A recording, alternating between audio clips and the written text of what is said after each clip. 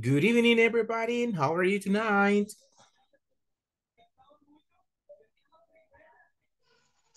Evening, teacher. Hello, Erlene. You are at home already, all right? Or are you working? No, pero ya casi llego. Ah, okay. Good. Mr. Ruano, good evening. Sandra Yamilet, good evening. Mr. Jose Francisco, good evening.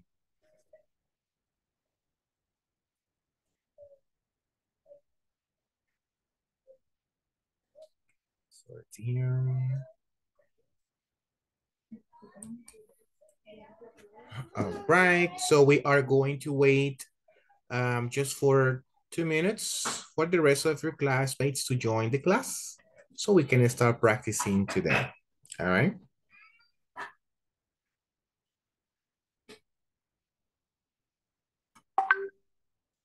Okay.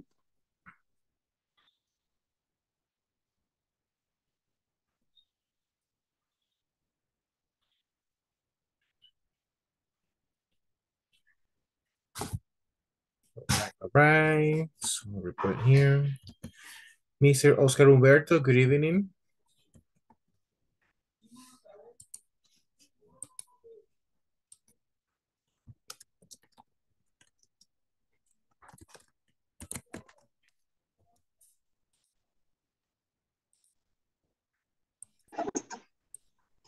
Good evening, teacher. Hello, good evening.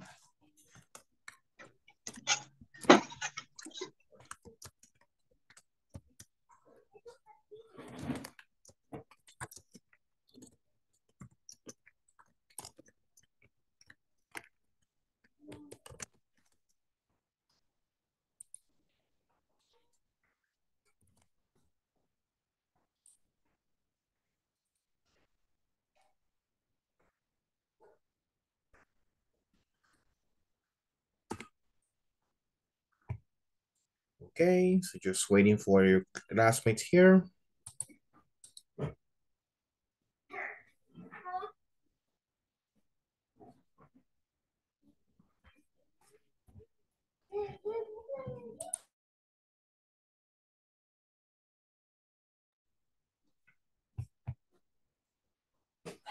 Right.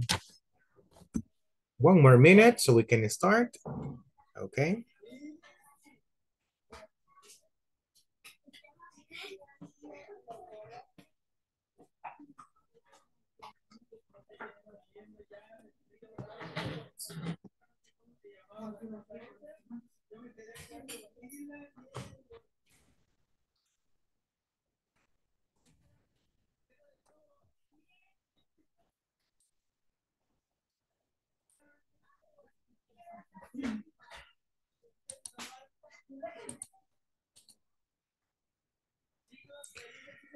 Great, excellent. So we had waited already for 2 minutes. All right, so we are going to start practicing today.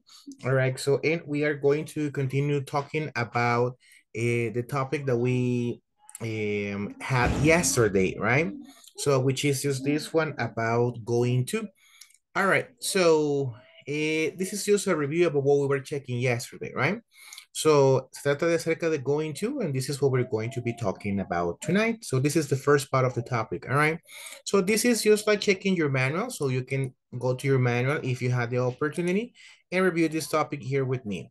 So we were saying this one here yesterday, all right? Empezamos hablando de esto ayer, and this one in Spanish is when you actually say, you know, like this, the translation into Spanish that says, voy a, all right, o va a, o vamos a, depending on the subject, right?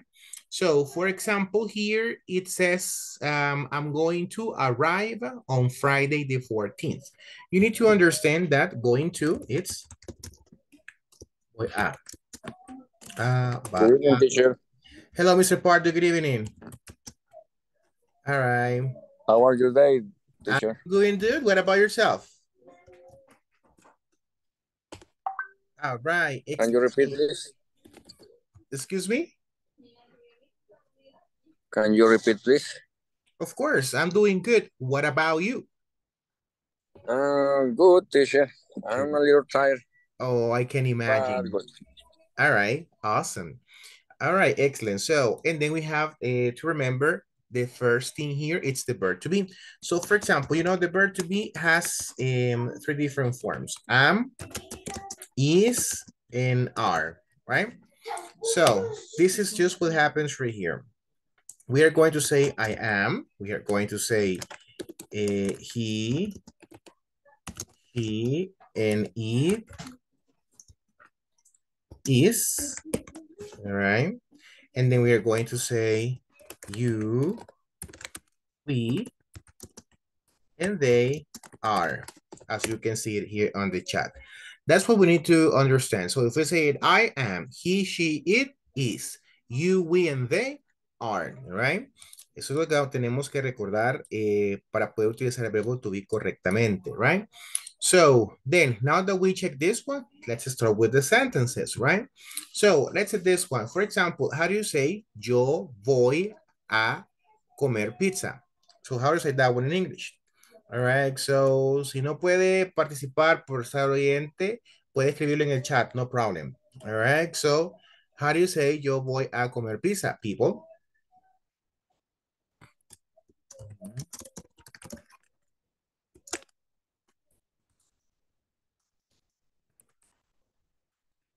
I'm going to eat pizza. Thank you very much. Excellent. So you got it like this one. Yo voy a comer pizza. I'm going to eat pizza. All right. So how do you say, for example, yo voy a comprar una computadora nueva? How do you say that?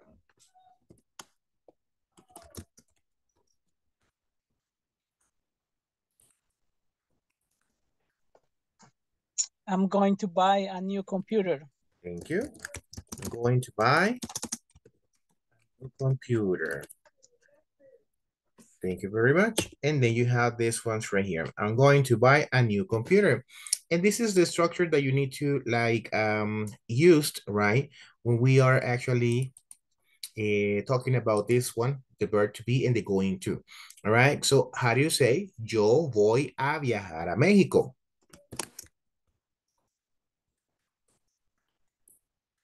Hmm?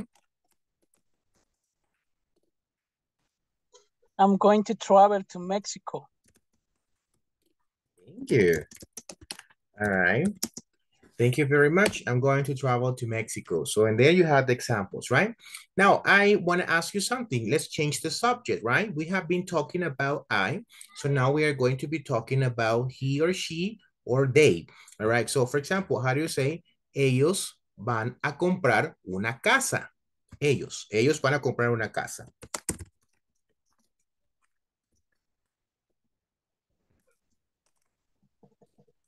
Hmm? How you say that one? Remember, you can use the chat if you cannot talk, all right? So how do you say ellos van a comprar una casa? Hey, good evening, Ana. All right. Ana Luisa and Annalisa. Mr. Kevin Eduardo Santos, good evening. All right. Irma, good evening. Maria, good evening. And let's continue with this one. How do you say this one? Ellos van a comprar una casa. That will be, they are going to buy a house. All right. Exactly. So then we have this one right here. How do you say, for example, ella va a pagar la cuenta? How do you say that? She's going to pay the bill. Thank you very much, right? So she is going to pay the bill.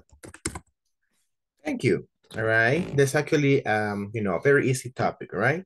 Now, let's just talk about, esas son las afirmativas, right? So let's talk about the negatives now. So for the negatives, you guys need to remember that we are going to use the word not, all right? So in where is the word going to be?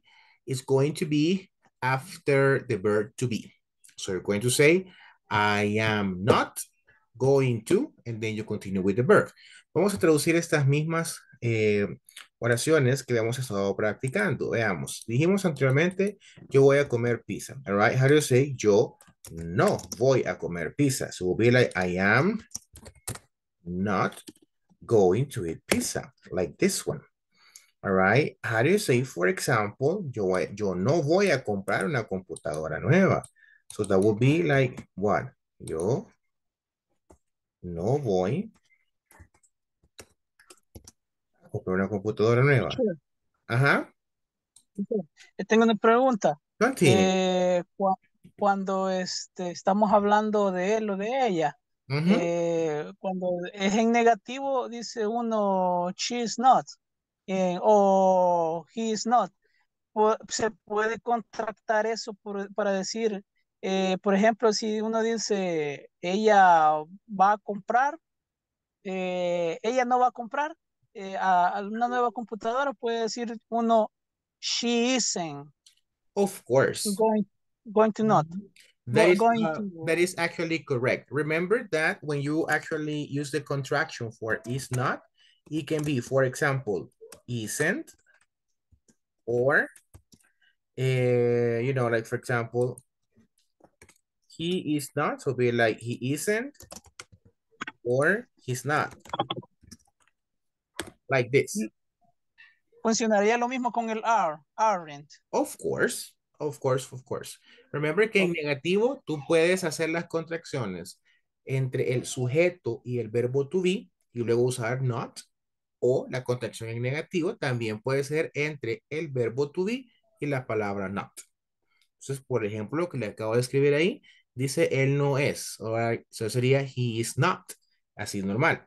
Y luego contactado puede ser he isn't o he's not.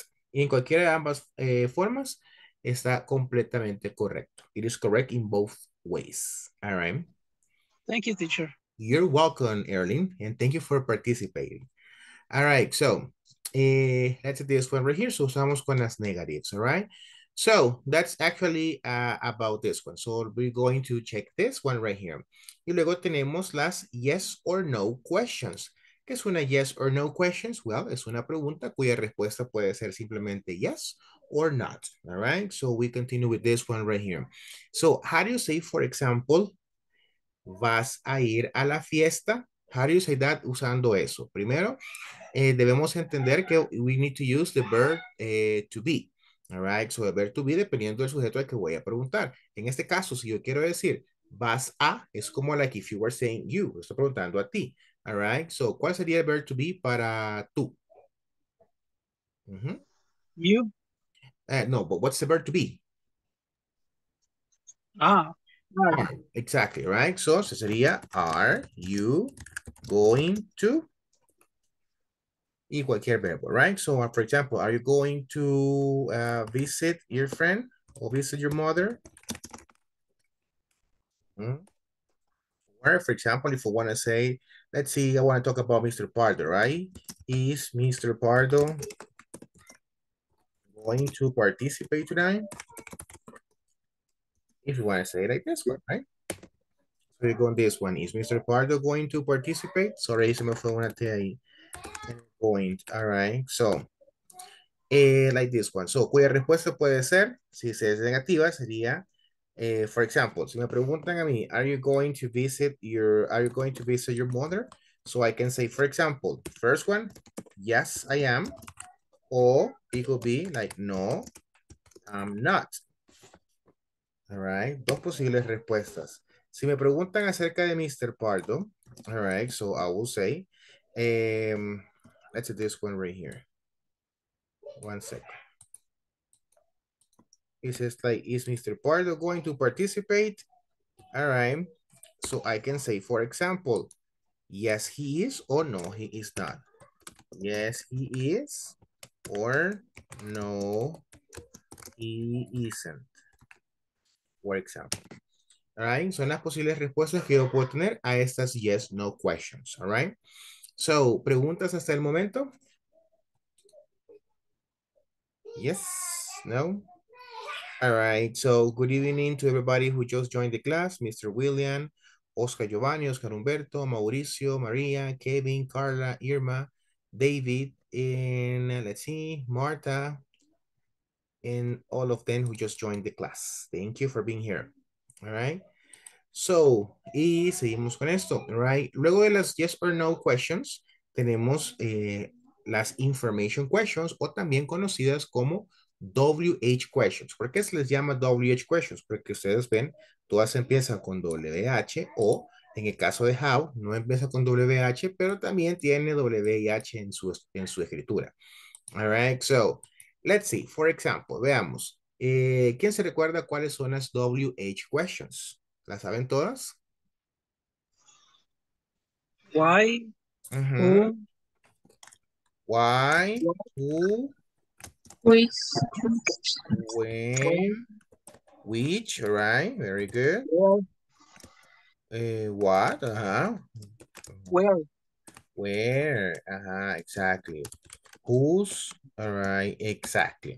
And so on, right? Ahí tenemos bastantes. En how, por ejemplo, tenemos las WH questions. And now, ¿cuál es la diferencia entre las yes, no questions y las information questions?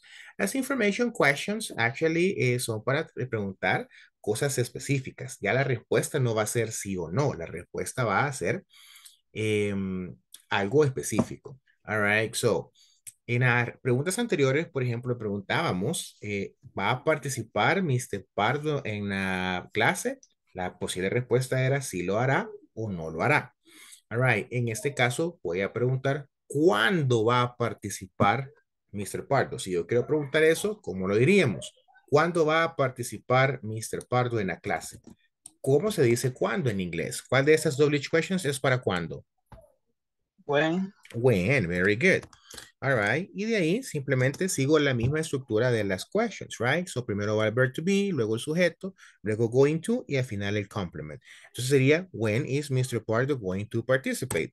Y tenemos la pregunta ahí, ¿cuándo va a participar Mr. Pardo? Ya la respuesta no va a ser de sí o de no, sino que la respuesta es going to be a specific time, for example.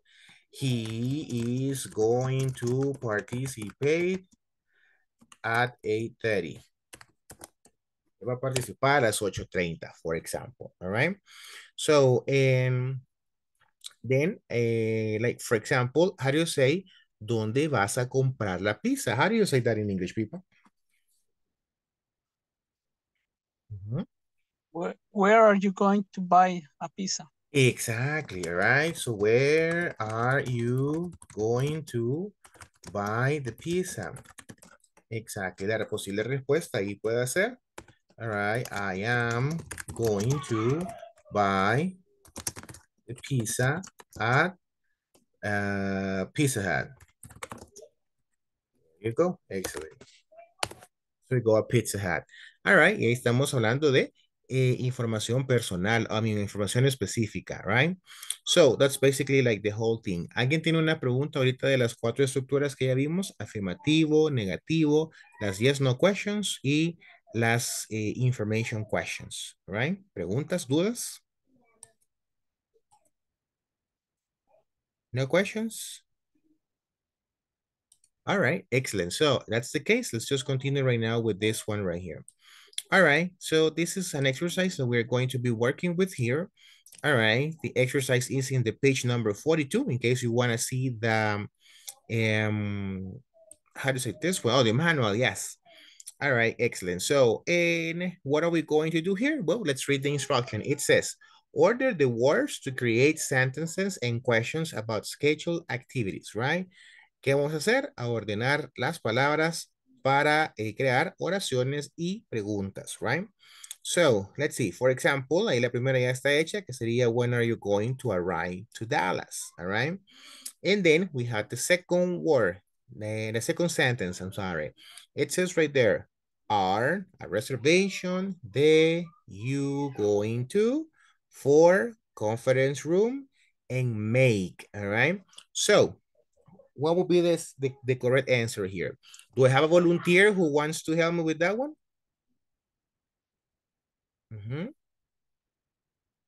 What will be number 2? Remember, if you cannot participate, you can actually send that to the group.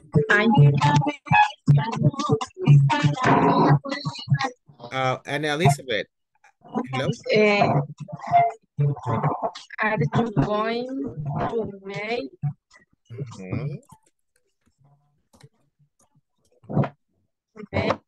a reservation? Ah, for the conference room. room in the question mark. So let's see here. Yes. Yes. Are you going to make a reservation for the conference room? That is correct. And Elizabeth, thank you very much. Thank you for being the volunteer. All right. Thank you. What about number 3? Number 3, it says for wake up call. I am going to 5 a.m. and request. All right. So let's see this one. What is it going to be?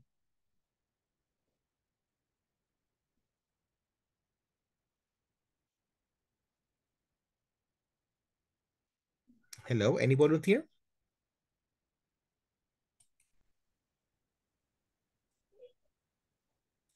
Yes, hello.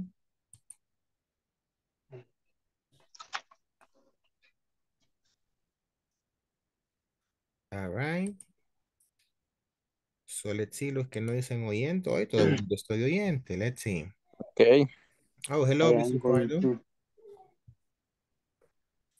Tell me. ¿Me podría dejar ver bien, por favor, teacher? Of course. Ah, no, de abajo, perdón, estoy viendo donde no es. All right. I'm going to wake up. I'm going to wake up call for no wake up call. Let's say 5 a.m. for a request. 5 a.m. for a request. Okay, thank you. That's the sentence Mr. Pardo gave us. So people, what do you think? Is this correct or we need to apply any change? Creo que A va antes de 5 a.m. So you said that the letter A or letter A goes before 5 a.m. So sería como like, you're saying this is going to go from here to here, like this? Yes. No, porque entonces sería más bien at. No. All right, so, entonces, so, what is it? No, yo digo que sí. Así I'm going to. Ok, vamos por partes. El I'm going to está bien. Déjame preguntarte algo. ¿Es wake up call un verbo? Bueno, no sabría decirle. All Pues right. wake up es levantarse, pero... Eso está correcto, right? So, pero vimos los servicios de los hoteles hace un par de días. ¿Se recuerdan ustedes que era una wake up call? Sí, no recuerdo. Ok, no problem. ¿Alguien más puede recordar qué significa una Un wake up call? despertador. Como un servicio de despertador. All right. Entonces, la wake up call en este caso no es el verbo. ¿Cuál sería el verbo en esta oración? Request. Exacto. Pues. Entonces, ¿el verbo va después de qué? El going, Going to. Entonces sería, I'm going to request. Nos hace falta algo ahí para que esté. I'm going to for wake up. For Request for. A. And then la A here. I'm going to request for a wake up call. ¿Qué sería aquí?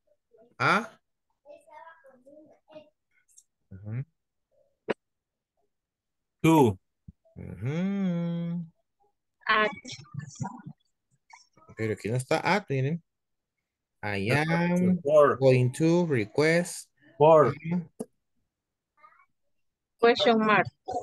No, porque nos pregunta. All right, so. Veamos. It says right here. Ajá. Entonces, people, ¿cómo sería? Da, pasaría da. Ajá.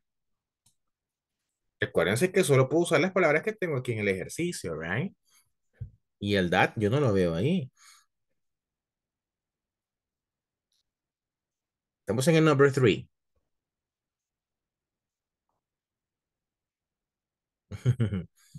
Any idea?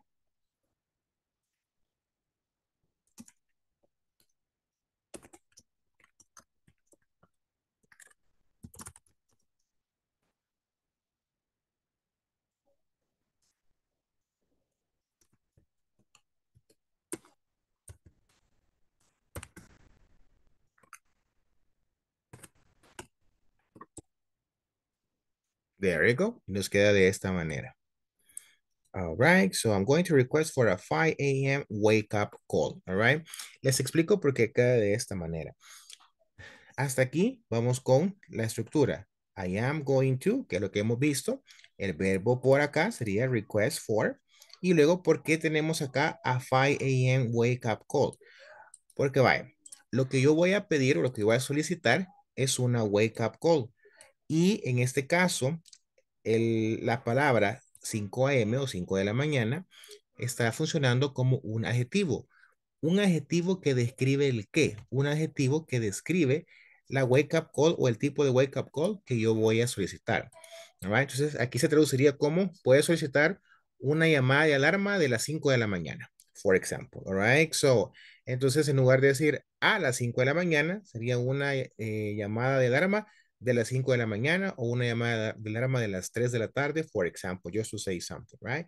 Y queda de esa manera. I'm going to request for a 5 a.m. wake up call. All right.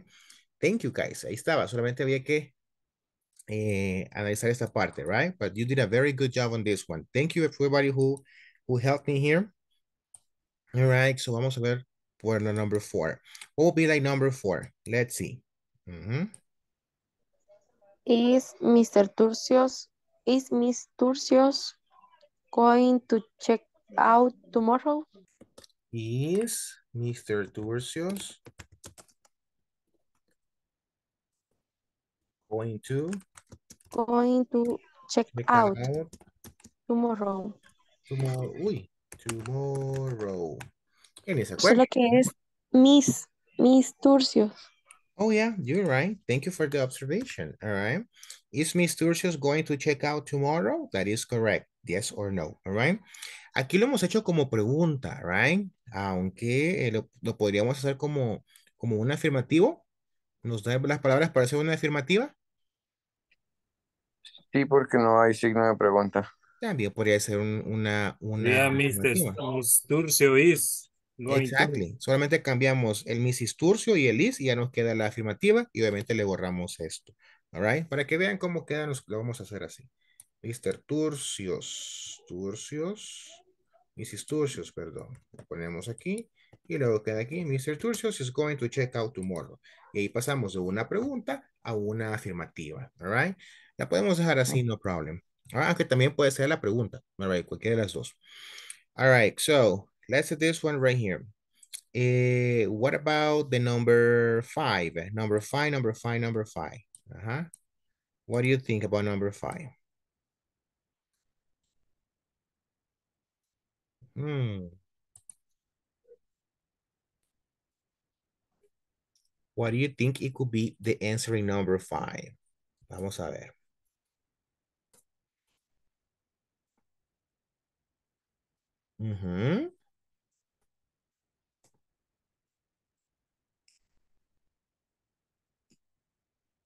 Hello.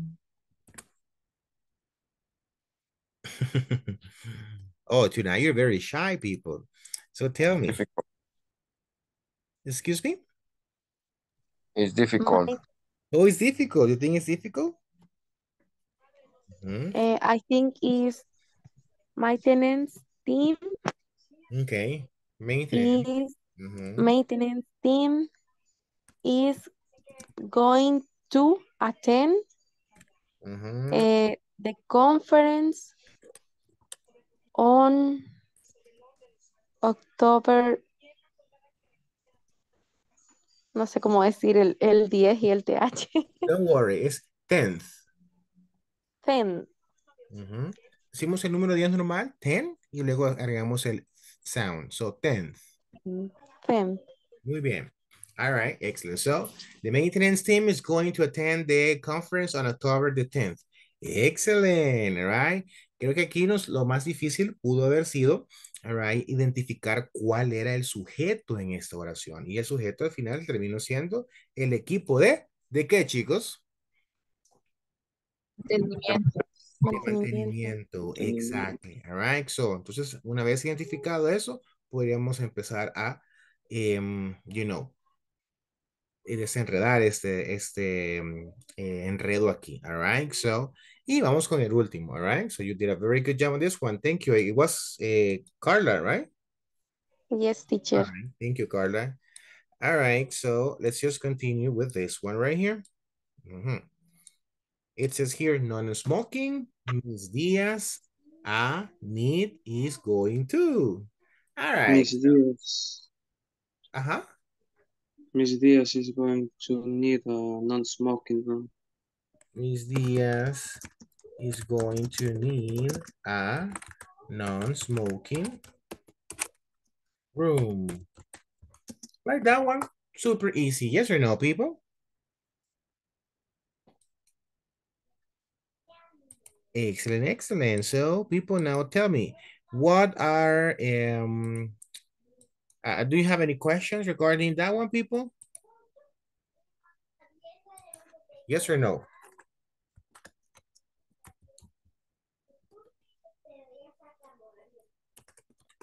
No questions? Hello? Teacher, bueno, yo ayudé en la, quiero ver, 4, 5, creo que era. En la del Maintenance Teams, solamente me queda la duda de que no, yo no ubiqué el A. What do you mean? Let me see here quickly. One sec. El A. Ajá. Oh, Quiero it could be ver. before, En el 5, en la 5. yes, yes, yes, yes. In this one right here, maybe I didn't write it, but it's supposed to be here. It's going to 10. Let's do this one. Maintenance thing is going to attend October the 10th. It could be here.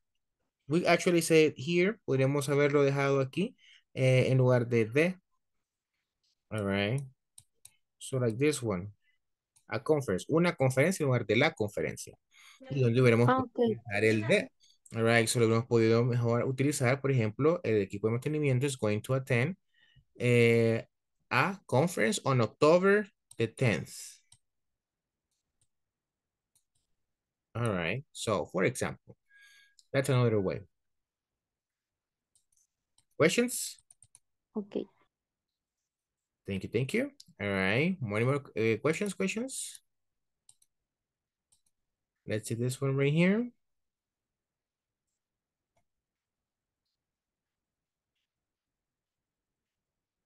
All right. So, let's see. Just to check this one, ladies and gentlemen, so we are going to continue now with another exercise. So just to make sure that you guys understood this one right here, all right? So let's see here. One sec. We got this one.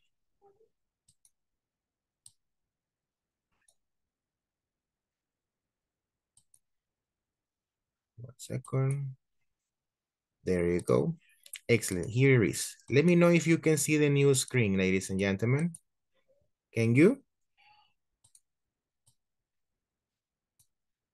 Can you see the new screen? Yes, teacher. Yes. Yes, All teacher. right, No, excellent. teacher. So this is going to be a new exercise about this one right here. En el anterior utilizamos ejercicio para ordenar. Ahora vamos a completar. All right, so we're going to use the verbs in brackets. Los brackets serían esos que tenemos here. You see? All right. And what are we going to do? usando la forma afirmativa or negative. ¿Cómo sabemos si es afirmativa or negative? Because it's going to say not here, so we have to make it negative. So for example, number one, it says I, and then here borrow. ¿Qué significa borrow, people? What's the meaning of borrow?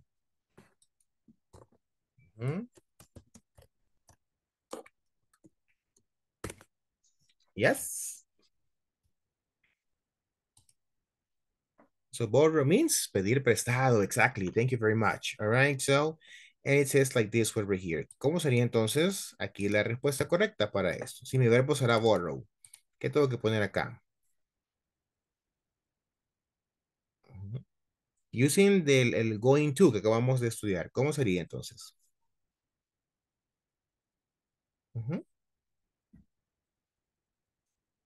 Hello.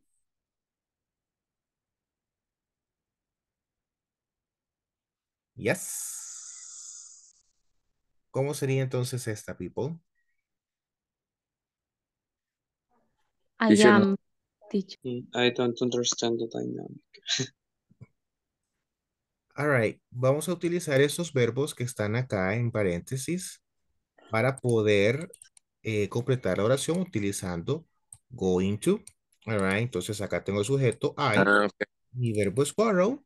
All right. Yeah, I'm going to borrow some Okay. books on the library today. Borrow. Vamos a ver. Very good. Thank you. What about the number two? That is negative. Yes or no? Negative. So what would be that one? What's going to be the answer for that one? He isn't It's not. gonna. He isn't gonna pay. Going to pay. All right, excellent. Mr. Pardo, you actually made a very nice observation right now, all right? Mr. Pardo acaba de utilizar una expresión que es muy común, bastante común, all right, so, pero que actually it works here un poquito informal, es decir, no está mala, all right? Por favor, no me malinterpreten, please don't get me wrong, right? Sino que en inglés se utiliza mucho esta expression, gonna. Like this one. Siempre con el verbo to be al principio. For example, you will say here, I'm gonna do it. Do it. Que significa exactamente lo mismo que I am going to do it. All right. Digamos que going to sería como una contracción. El gonna, perdón, sería una contracción de todo esto. Going to. All right. Entonces, esto se utiliza de manera un poco más informal. Cuando se refiere a informal, se refiere a conversaciones cotidianas entre amigos, compañeros de trabajo, etcétera, right? A la hora de poder utilizarlo en de manera un poco más formal, por ejemplo, con un cliente o dirigiéndose a un jefe, suele no recomendarse, pero como les explicaba anteriormente, esto es algo bastante común en inglés, all right? So, perfectamente lo puedes utilizar. All right, so, pero para efectos de práctica nos vamos a quedar por el momento con esta estructura que estamos practicando aquí. All right, thank you, and thank you for the reminder, Mr. Pardo. All right, so we're going to do it here. So let's see this one. Oops. Let's just go for this one. There you go. All right, excellent. So let's just continue here, ladies and gentlemen, and with number three. The drone is out of control. What is going to be there? The answer, people? It is going to crash. It is going to crash. Exactly. Very good. Oops. Crash. There you go. Exactly. All right. Then what about number four? Number four there it says, what does it say? Uh-oh. What happens here? Excuse me for a moment. I don't even know what I just moved here. All right, try to make it bigger so you can see it. All right, let me the screen. Number four, they aren't playing well. They, yes. They are not going to win. Exactly, all right, going to win the match. ¿Qué es un match, people? Un partido. Un partido, exactly, all right, so like that one. Un partido, deporte, vamos a poner aquí. I can remember. There you go. Excellent. So then we go with number 5. What is number 5, people here? We are We are what? We aren't. going. Not. Oh, sería are or aren't? Are. Sorry. Exactly. Porque el paréntesis no nos indica un negativo. All right. Very good. Excellent. Creo So que what lo about? dicen bien. Primeramente, Dios salve con Oh, okay. pobre. Bien raro que le duerman el brazo. Oops. Vamos a mute para que pueda María continuar con la plática ahí. All right. So let's see here. Number 6. So that will be? She is going He's to. going. She is going to. What's the verb? Fly. Fly. Exactly, right? So you go on this one right here. It says now here, you can take the newspaper. I'm You not. are. Perdón. Are. I I'm not am not Uh-huh. going to read it. Going to read it. Reading. Right. There you go. Excellent. So, ¿quién me puede ayudar a leer la número 8? Ajá. Just leerla. Please, read it. I need to tell you something, but you aren't going to believe me. Excellent. All right. You are not going to believe it. Going to believe it. All right. So, thank you, Mr. González, por usar la contracción. Aquí no la escribí yo porque a veces con este tipo de ejercicios en línea no utiliza no toma la contracción como respuesta correcta, aunque la contracción sea algo totalmente correcto. All right. Very good job. All right. What about number 9? Number 9.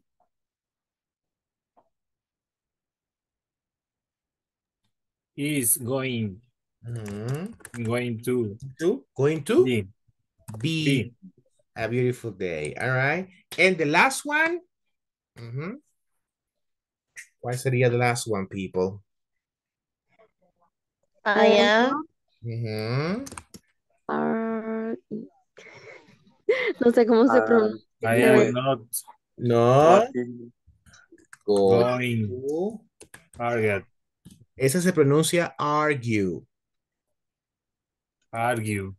Ajá. Y esta argue significa what, people? ¿Lo sabemos?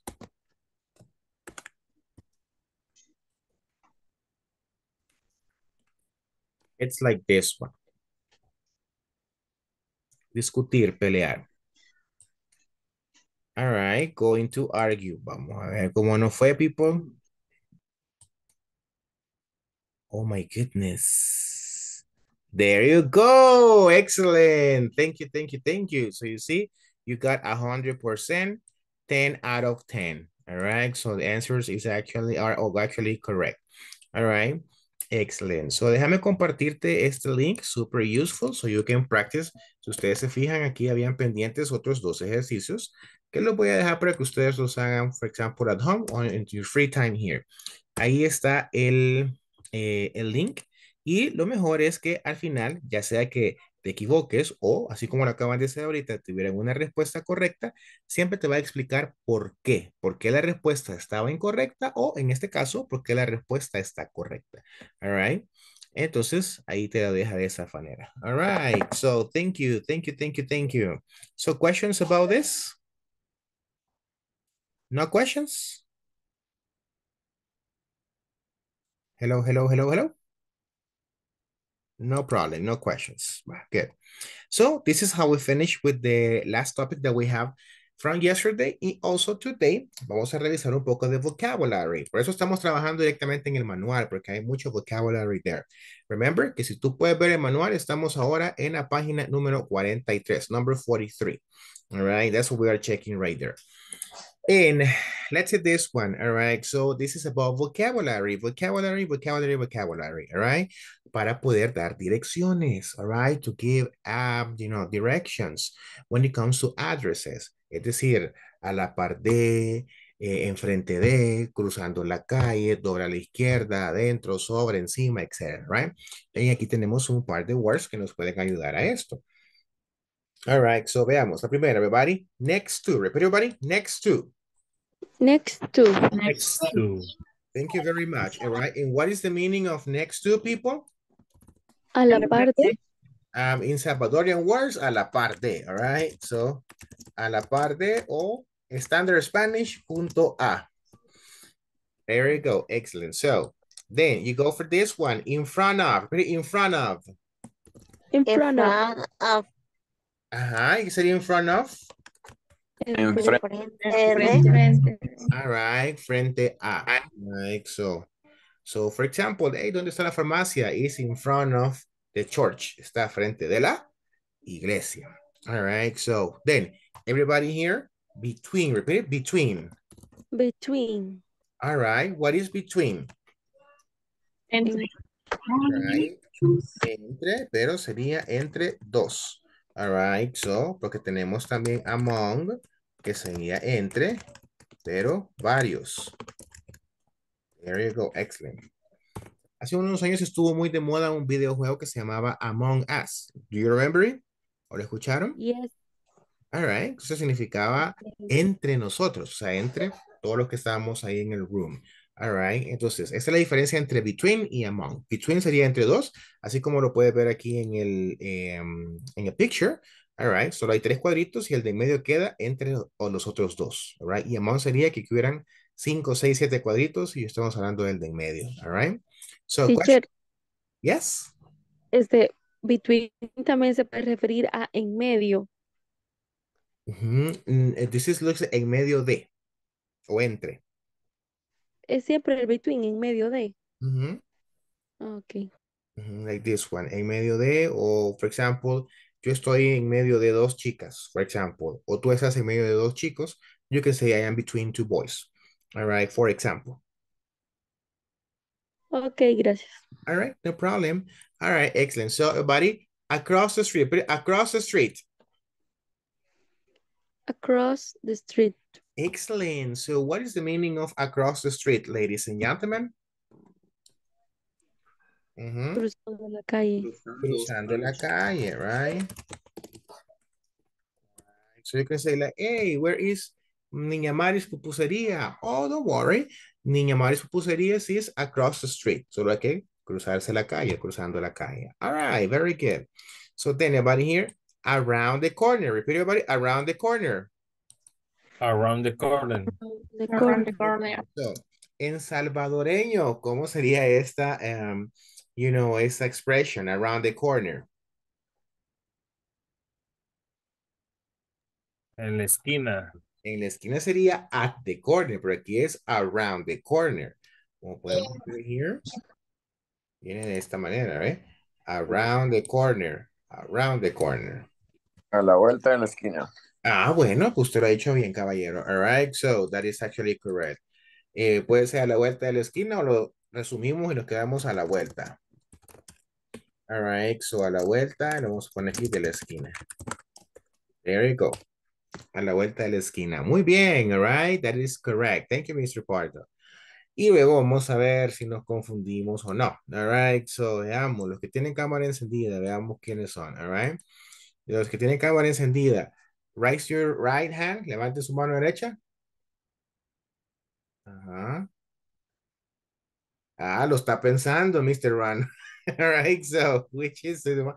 All right, so, ajá. Vamos a ver. Irma y Erling levantaron la misma. Elizabeth, yes. William, no hay manos ahí. All right, so, there you go. Va, estamos bien. All right, y obviously la otra por la izquierda, right? So, entonces, ¿cuál sería eso right here? A la derecha. Derecha. A la derecha o a mano derecha, como decimos here in El Salvador, right?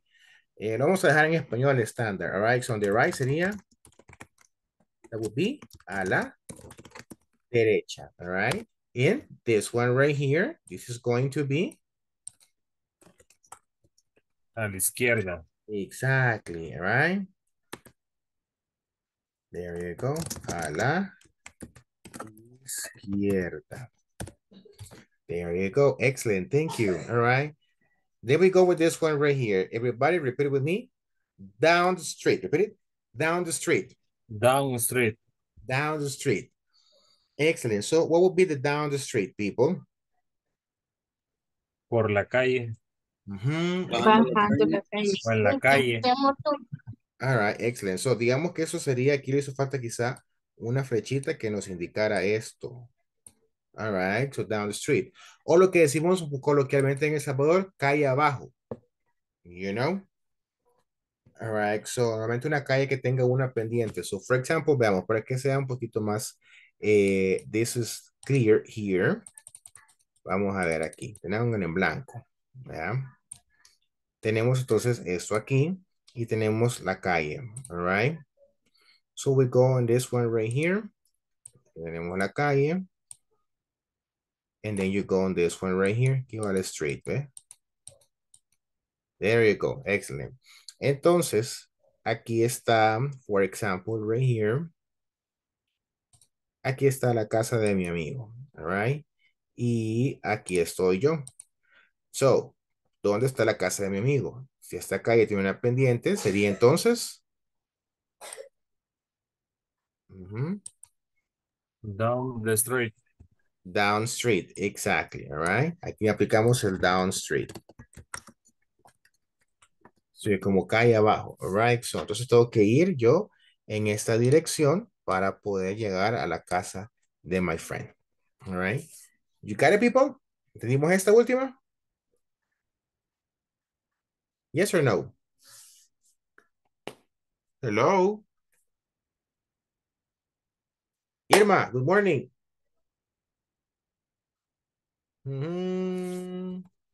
There you go, excellent. So, entonces, ¿preguntas con esto, people? No? No questions? Okay, excellent. So, with the questions here, we are going to continue. On this one right here. Va, good, excellent. Tenemos entonces here, you know, dice acá, look at this one. It says, this one right here, it says, one second. It says, the hotel is across the street. Entonces aquí está el hotel y entonces está al otro lado de esta calle, all right? ¿Lo estamos ubicando, people? ¿Dónde está el hotel? Yes, all right. ¿Qué vamos a hacer entonces? Vamos a leer todas estas que quedan y vamos a ir ubicando los nombres de los lugares dependiendo de dónde me están indicando estas personas. Aquí, por ejemplo, luego dice, the gas station is around the corner. ¿Dónde estaría la gas station, people? Si está around the corner.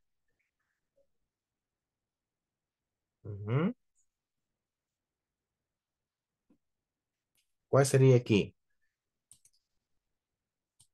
La Pues estrella, dependiendo de donde estén ubicados. la estrella, digamos, la X, el cheque o el corazón. ¿Cuál de esos sería the gas station? Me dijo por ahí Mr. Pardo que depende Podría, La de X. ubicado. Ajá. Podría ser la X. Podría ser la X o podría ser ¿cuál también? El la cheque. estrella. El corazón. El La corazón. estrella. La estrella, pero ahí no hay esquina, Mr. Pardo. No, el chequecito.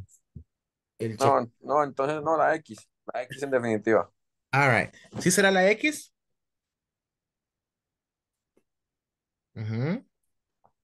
All right, excellent. Fijémonos entonces en la que sigue para poderlos ubicar mejor.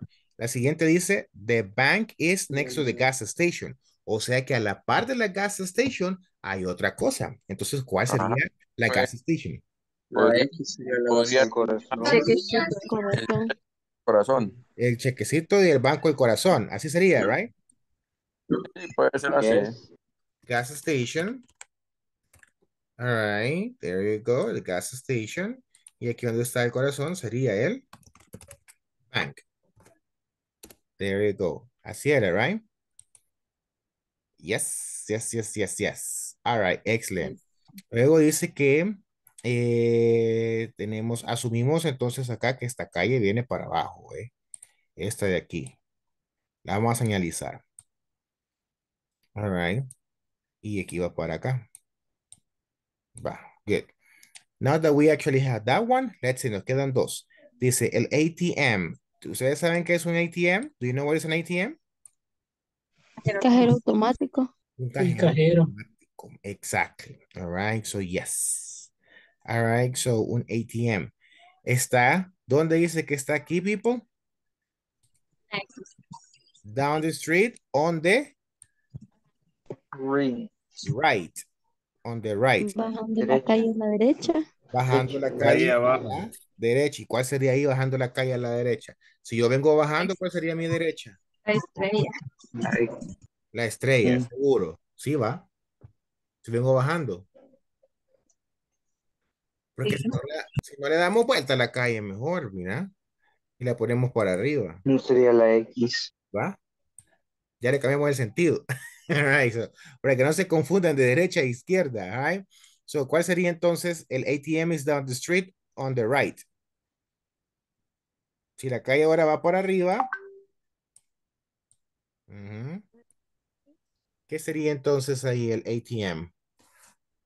La X. Sería la X. Yes or no? Yes. All right, excellent. So sería el ATM. There you go, excellent. Y entonces el restaurant que está acá ahí abajo sobre la derecha sería the Star. On the left. On the left, right? Or not? Yes or no? Hello? La dirección que le ha dado a la calle, sí, teacher. Sí, ¿verdad? Pero ¿qué pasaría entonces si yo le cambio la dirección a la calle y le hago hacia abajo? ¿Quedaría igual? No. No. No, No. ¿verdad? Entonces ahí habría que cambiar esto para acá y este para acá. Y eso ahí estaría por la dirección de la calle, all right? Exacto. Entonces, bien, bien identificado eso, all right? So, questions. People, no people? Yes or no? Ujú. ¿No hay preguntas? No. Excellent. No, Bueno, teacher. como you don't have questions for me, I have questions for you, right? So, así que vamos a trabajar en un listening otra vez. Yes, ladies and gentlemen, vamos a trabajar en un listening. All right. Excellent. What is going to be the listening about? Ahorita yo te voy a mandar unos statements en el grupo de WhatsApp. Where are this one right here? All right. So let's see this one right here. So it says here. There you go.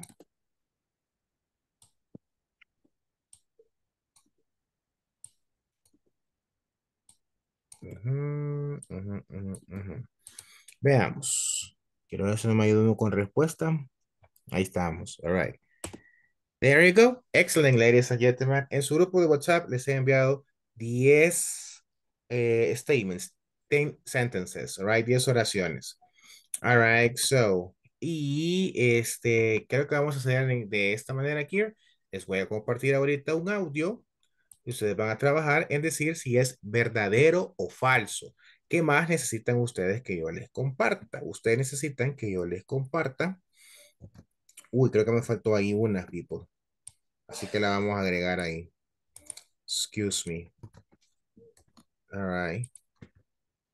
The school is next to the police station. Ahí está. Hacía falta una. Sorry. What are we going to do here?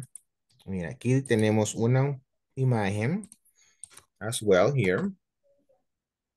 Ahí se logra distinguir. No está como like 100% clear, pero se logran leer los nombres de las imágenes here.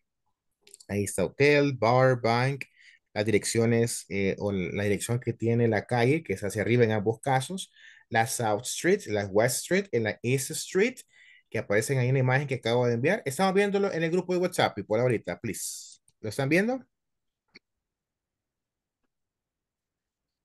Yes or Yes, teacher. no? Yes. All right, excellent. So, entonces en la imagen que acabo de... Yes. Ahí está, for example, dónde están ubicadas la escuela, hotel, banco, bookstore, hospital, etc. Y los statements que les acabo de mandar, las 10 oraciones que les acabo de mandar, dicen, dicen una frase, por ejemplo, la primera dice, el hotel está a la par del banco. Usted revisa la imagen y ve si el hotel en efecto está a la par del banco. Si es correcto, pone true. Y si es falso, pone false. Es todo lo que va a hacer con cada una de ellas. ¿Estamos, people? Ah, Yes. okay. Okay. Yes, yes, yes. Excelente. Yes, Bien. yes. Antes de mandarlos a los grupos, voy a, you know, as this one, voy a mandarles ahí el audio ahorita. Veamos. One second here. There you go. Teacher, o sea, pero eso va relacionado es con el audio que nos mande, ¿sí? No con la imagen. Claro. All right. So, en el audio va a leer prácticamente estos, right? So, vas a escuchar el audio y tú vas a decir, lo que se está diciendo, por ejemplo, de las frases ahí. All right. So, está o no correcto. Obviamente, la imagen es la referencia. Es como prácticamente el audio es para que te refuerce lo que está viendo en la imagen. All right. Okay. There you go. Excellent. Questions? Questions? Questions? No questions? All right. Oh. Vamos a ver. One second here. All right. Number one. There you go. Here you are. En lo que se envía el audio, porque ya está enviándose here, pero, it's hard sometimes.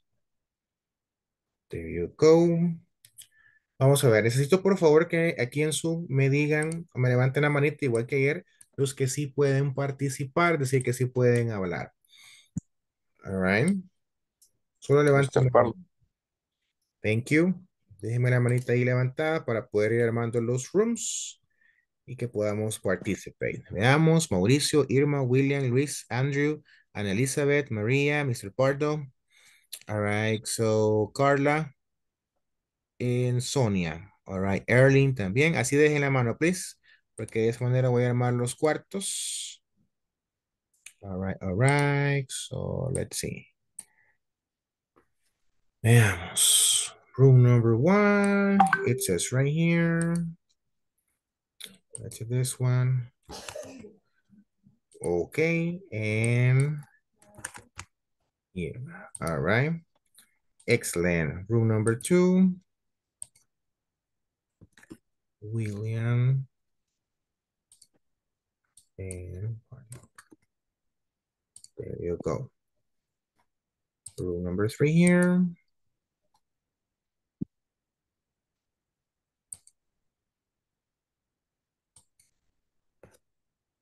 All right.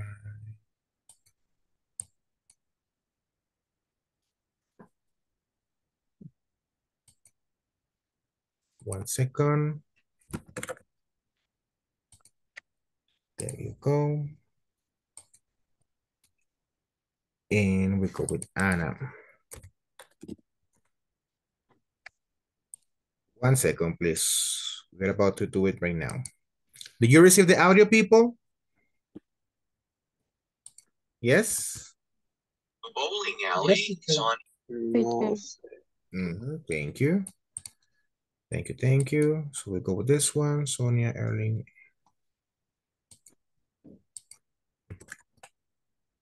Sonia. And Erling. There you go. So tenemos 10 people. 1, 2, 3, 4, 5, 6, 7, 8, 9, 10. Excellent, thank you. Y los demás los vamos a agregar.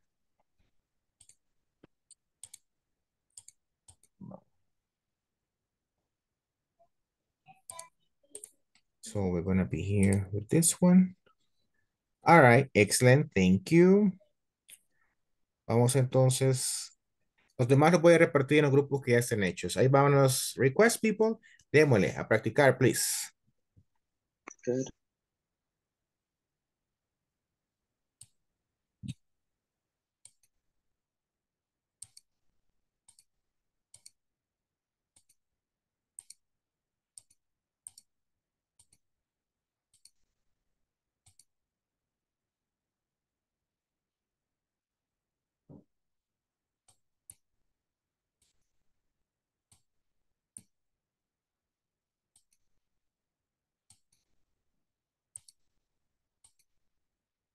Perfect.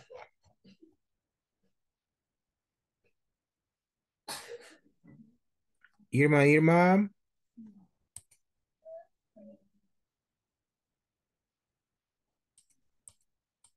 Irma. It's gone. All right.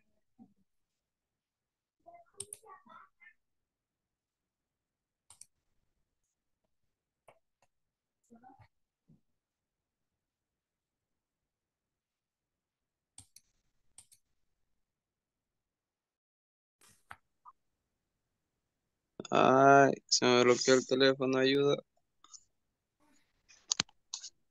Ahí está. No le entendí. So you need help? ¿Qué? ¿Ah? Do you need Problemas de help? comunicación, Ay, teacher. All right. Está fallando ahí el internet. No problem. Number 1. The hotel is next to the bank. the library is between the post office and the supermarket. ¿Dónde está la library? No la encuentro. Library. Between the post office and supermarket. Esta es falso. Yay. False. La tercera. Number 4. Ajá.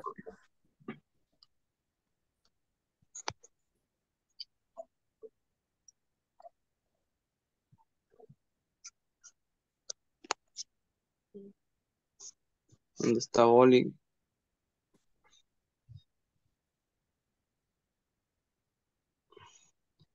No está sobre la East Street. False.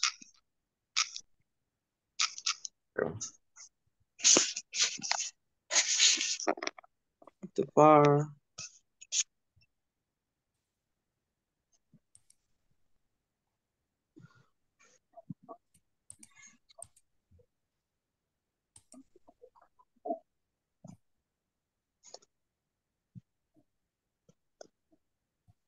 Sí, la quinta es true.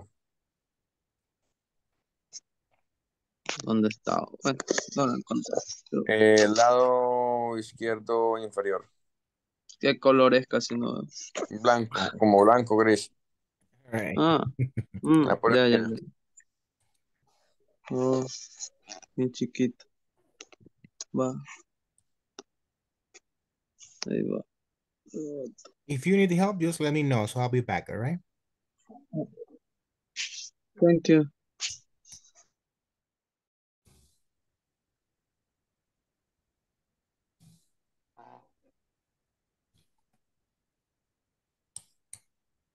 Debería de ser in front of. Ah, pero es que el audio. A mí no me carga. Ok, lo compartiré. El audio es basically las mismas oraciones que ustedes están leyendo. Es lo mismo. Ujú. Ah, ok.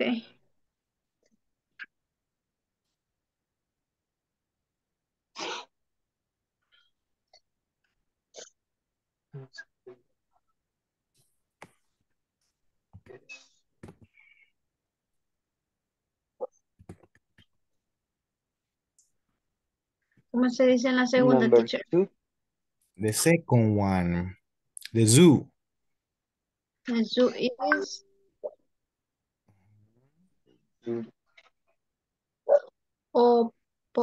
¿qué?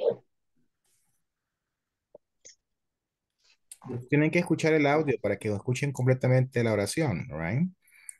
Es que no me carga a mí. Mm. Bueno, sería the zoo is opposite the police station. Está calle opuesta o en sentido Ajá. opuesto. Oh, pues, Ujú. cayó puesta a la policía. No, sería falso. Sí, va.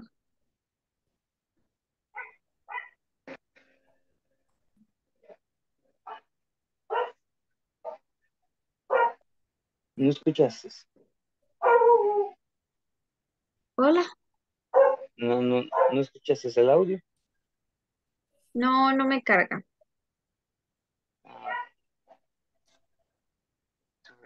No sé por qué no me carga. Ah, ya sé por qué no me carga. Que tenía en el teléfono y en la computadora estoy conectada a la clase. Por eso no me carga, me estoy desconectando. Ah, sí.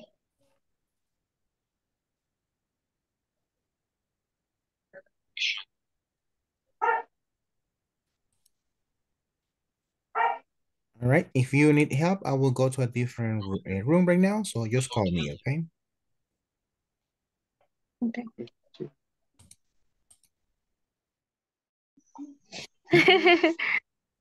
Gossiping. Hmm? Number 4, right?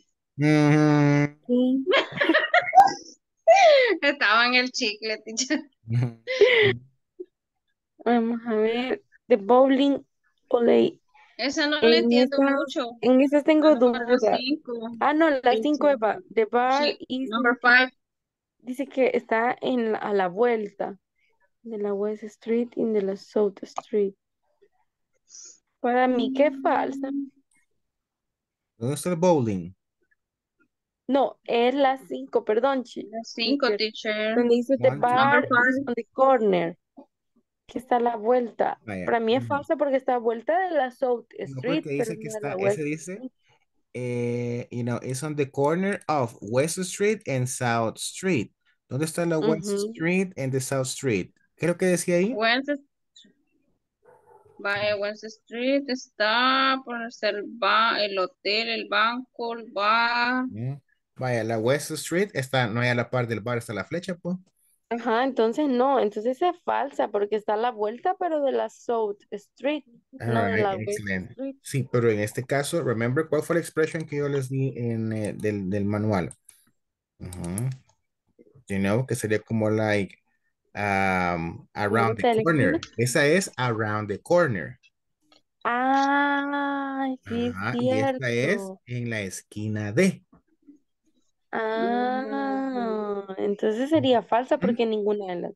Ah, bien, solo una, pero no de la otra, ¿verdad? Exacto, pero ¿coincide o no coincide? Porque ahí están, chocan las dos calles, or not. No, no coinciden. No coincide, are you sure? Sí, sí, Mm, Carla, Sí, sí. porque está a cabal, cuando cruza la Southwest y la Ujú, West Street, es cabal ahí cruza. verdadero. Ujú. Sí, ya, yes, sí, entendí. No, no, no, it's true. no. What is happening? Vamos a ver. I want to sleep, Juan teacher. Sancio, teacher. Ajá. Ah, yes. And the other one is say City Hall is in front of the people. Esa es falsa. City Hall.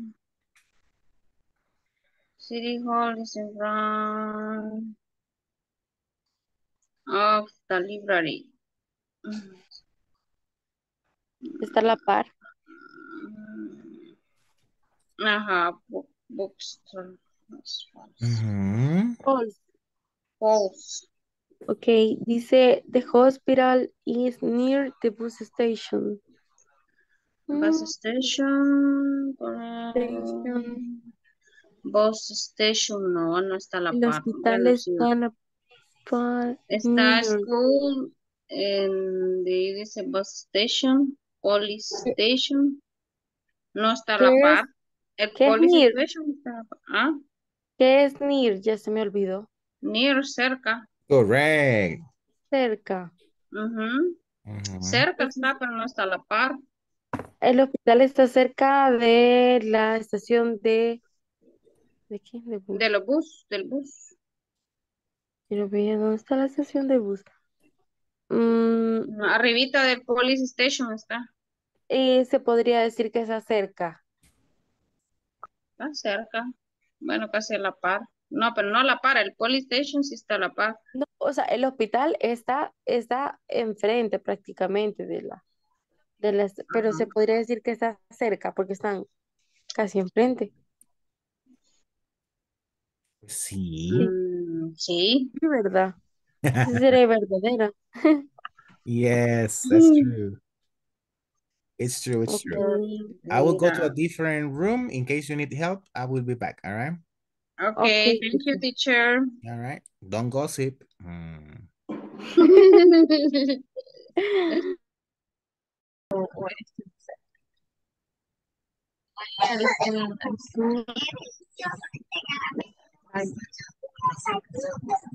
Hello, El hello, value hello.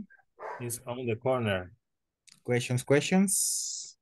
¿Qué era corner, teacher? Esquina, my friend. Esquina, ¿verdad? Ah, ok. Correct. Esquina, sí. Entonces sería true, verdadero. Vamos a ver lo que dice el audio.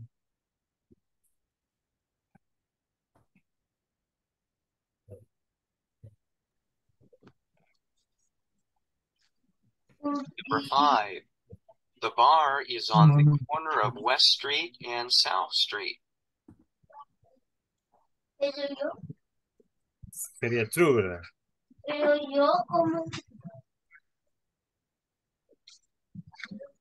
La va anotando, Ana. Sí. Ah, ok. Ahí dice city house is in front on the library. Enfrente de la librería del City Bank. Según el mapa es verdadero, pero esa es la última. Ahorita vamos a ver de la cárcel, ¿es verdad? Sí, Frente de la book. en la librería. Library dice, ¿verdad? Sí, dice of the library. Ajá. Aquí ponen bookstore, tienda de libros. Es lo mismo, teacher.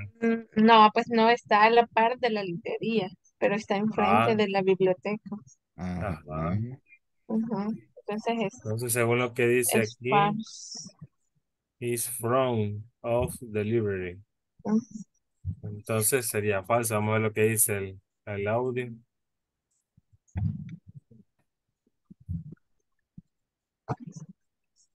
Number 6.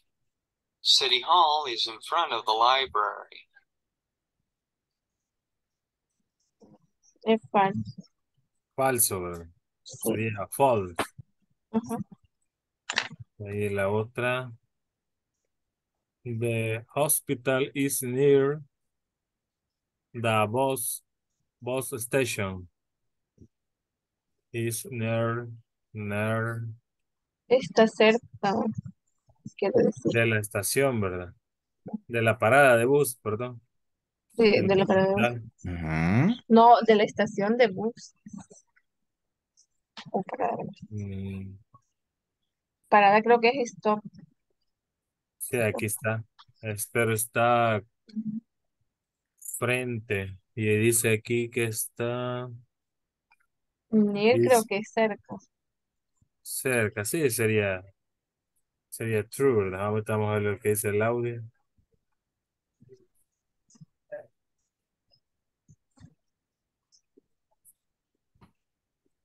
Number 7. The hospital is near the bus station.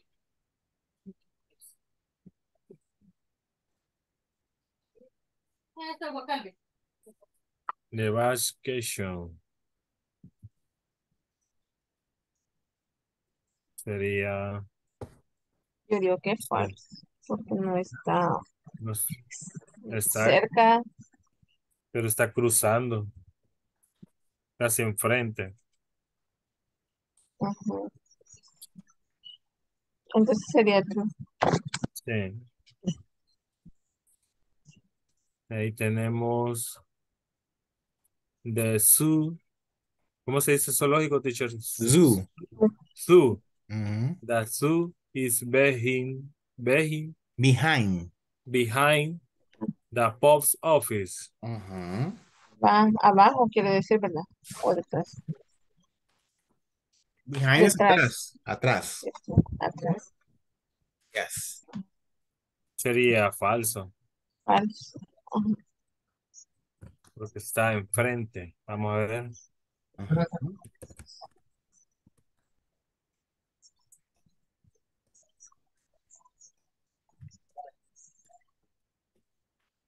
Number 8. The zoo is behind the post office. Sí, Es falso. sería false. Sí. Y de ahí tenemos the bowling. ¿Cómo sería ese, teacher?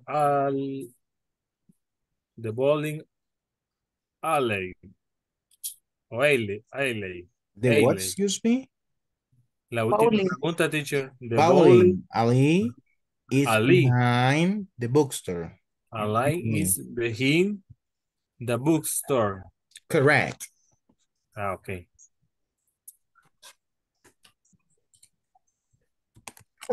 Sí. Es true. It's true. It's true. Porque dice que está Detrás. Atrás.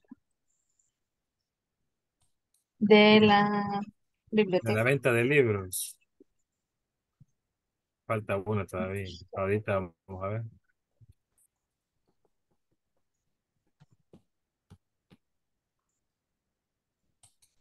Number 9. The bowling alley is behind the bookstore. Y ya la puso que estaba, que es true, Sí. ¿verdad? Number 10. The school is between the bus station and the police station. La estación. Está, repítalo, por favor. Ahorita.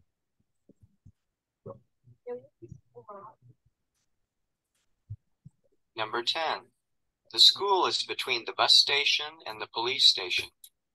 Es falso. Number 1.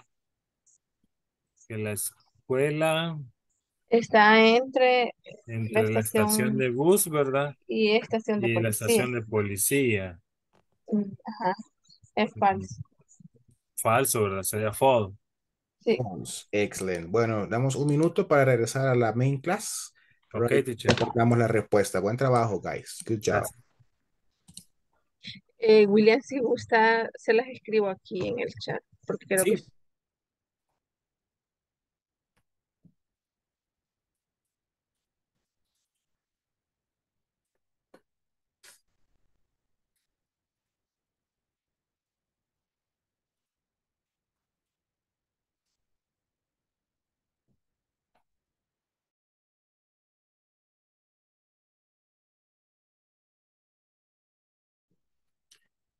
Hello, everybody. Welcome back to the main session. So we can continue now sharing the answers. All right. So we have right here. So, ladies and gentlemen, this is what I want you to do. I want you to please help me reading each of the sentences, all right, and then telling me if it is true or false. Por ejemplo, número 1, dice esto y esto, true or false, right? Volunteer for number 1? Me, teacher. Go ahead, Maria, tell me. Read it. Okay, the hotel is next to the bank. This is a one, right? It's true. It's true. Yes.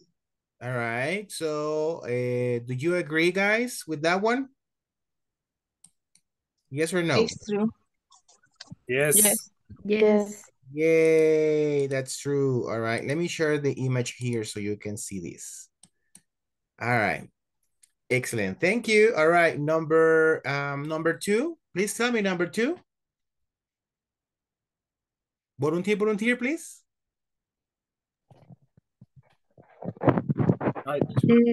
So is opposite the police station. Uh-huh. Is false. is false. What about the rest? Yes or no? Number 2, false. Yo lo tengo como true, teacher. Ajá, ¿qué habrá pasado ahí? False. All right, so number Yo 2 como is... false. Number 2 is true or false? Escucho opiniones divididas, right? ¿Qué dice la number 2? The second is true. Ajá, porque dice el zoológico está del lado opuesto de la estación de policías, all right? Y si ustedes se fijan acá, aquí tenemos el zoo y aquí tenemos la police station, entonces está del lado opuesto, yes or no? Yes, Yes. pero yo lo Yes. tomé Yes. como que si estuviera opuesto a la policía, teacher. All right, yo creo que usted se equivocó por la esquina opuesta, ajá. Yes. Por ahí va la cosa, right? So yes, pero no. All right, thank you, thank you. All right, what about number 3? Number 3, what is it? Ay. The library is between the post office and the supermarket. The post Is office and the false. supermarket. Yes or no, people? What is it? False. False, porque está, yes, está False. la False. post office, pero aquí no está el supermarket, sino que está el city hall. ¿Y qué es el city hall, people? Where's the city La hall? cárcel. No. Alcaldía, teacher. La alcaldía, la alcaldía, la alcaldía. All right, so esa es la alcaldía. El city hall. All right, excellent, thank you. What about number 4? Number 4? The bowling alley is on Earth Street. Mhm. So, Is true. true? True? All right, the number 4 is true, yes or no, people? Está sobre la calle East. Aquí está la calle East y el bowling, aquí está la calle East y el bowling está aquí, está la entrada del bowling. False. Entonces ahí sería False. false. Exactly. Thank you. All right. What about the rest?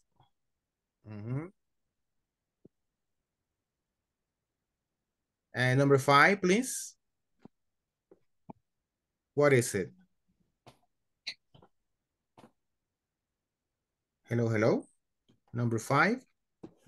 The bar is on the corner of West Street and South Street. South Street. All right. So, yes or no? Cabal, aquí está la esquina. It's true. Right. Aquí está una y aquí está la otra. So, yes. Aquí está el bar. That is correct. Yes or no, people? Yes. Great. Excellent. So, thank you. What about the other one, people? Number 6. What's number 6? City Hall is in front of the library. One more time. What is it? City Hall is false. It is false? Yes or no? What do you think? It's true. It's true? All right. So, what is it? Vamos a ver. Number 6, right? The city hall is in front of the library. No, it's false. False. Why? Because the city hall and the library is a la par, right? Exactly. All right. So you go on this one right here. So let's see. And what about this one? What about the next one, people? The hospital is near the bus station. The hospital is near the bus station, yes or no? Podría ser true or false. So, oh my God. All right. So what is it? It depends, dependiendo del punto de vista. All right. So no, actually it is correct. I mean, it is true porque no está enfrente, pero tampoco está lejos. Está a la par de la police station. Right? Sí. Entonces sí sería. Entonces sería True. True. True. All right. Porque podría ser que estuviera como al lado del hospital, sería como cerca, pero como tiene que pasar la calle. There you go. Exactly. Pero es que like actually is true porque está cerca, pues diferente, está cerquita así. Okay. Pues lejos sería que tuviera que venir hasta por aquí. You know what I'm saying? Okay. All right. Excellent. Digamos que cerca. All right. So let's see. All right, what about the next one? What number is it? Number, what is it? Number 8, right? Number 8. What happens with number 8? The zoo, the zoo, the zoo. The zoo. Hello? Number 8. The zoo is behind the post office. Está atrás de la post office. Yes or no, people? No, is in front. Está enfrente. Yeah, right? Or not? Yes. It's just here. It's crossing the street, all right? Oh, cross the street, all right? Very good, excellent. And we go for number 9. Number 9 says here, the bowling alley is behind the bookstore. Behind the bookstore, yes or no, people? True. True, porque aquí está la bookstore, right? Y atrás de la bookstore está el bowling. All right, so that's true. Y la última, the last one. So we'll finish with this activity right here. It will be the, what is it? The school. The school is between the bus station and the police station. Yes or no? False. False. Oh, False. Está entre los dos. Está a la par de la bus station, right? Yeah, that is correct. Thank you very much. Very good job. Very good job, everybody. You have participated in the activity and you have been doing a very good job. Now, let me check attendance quickly here, people, so you can see this one. And give me a second here. So checking attendance. And it says, let's see here. Abner Molina, are you here? No, all right. Let me check this one. See if it is here, Abner. No. All right. Alexa Cibrian. Hello, teacher. Thank you very much. All right. So then you go on this one. Ana Elizabeth. Present, teacher. Thank you very much. Ana Luisa.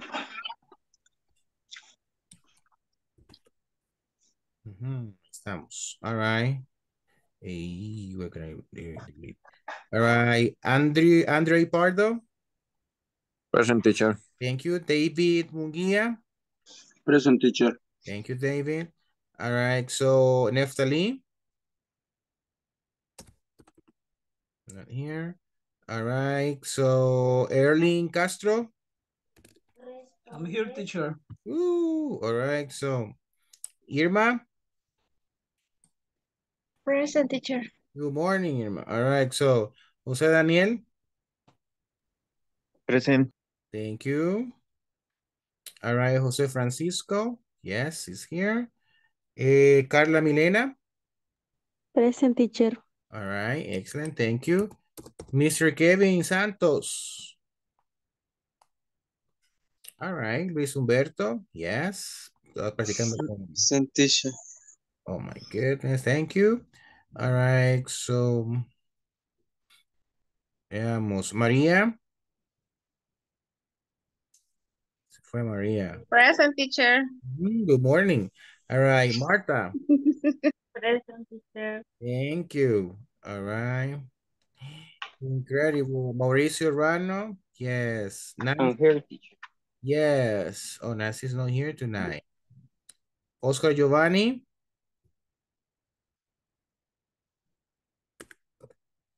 Oscar Giovanni, Oscar Humberto. All right. There you go. Raúl Ramírez. No here. All right. Sandra Emilet. Sandra Emilet. Yay. Teacher. Thank you, Sonia. I'm here, teacher. Thank you, Sonia. Very good. And Mr. William Giovanni.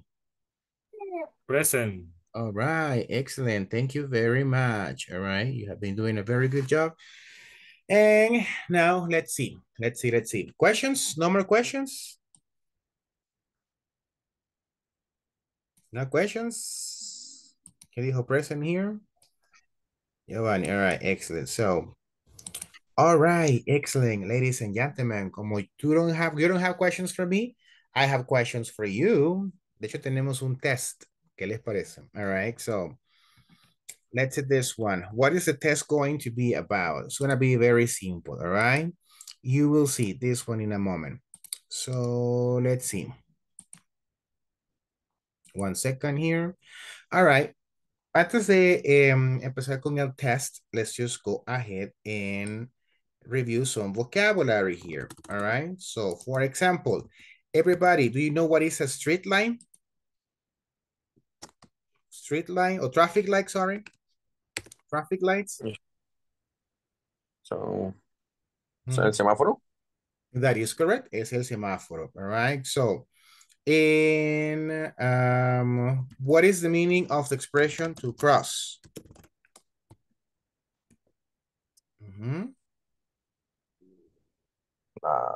Cruzar. Excuse me? Cruzar. Exactly. There you go. All right. So what is the expression of the word on? Sobre.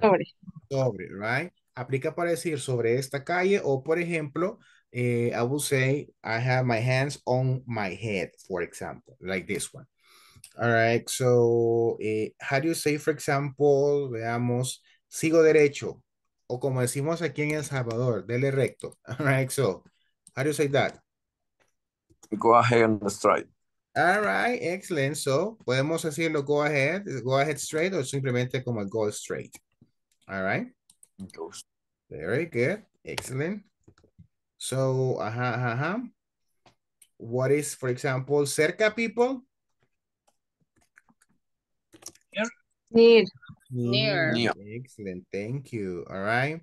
How do you say llega a la esquina? Arrive to the corner. Arrive to home. Bueno, solo que vamos a decir at the corner, not to the corner. All right. Very good. Excellent. So, ¿cómo era detrás de? Behind. Detrás de. Very good. Excellent. Tenemos todo ese vocabulary. All right. Al lado de.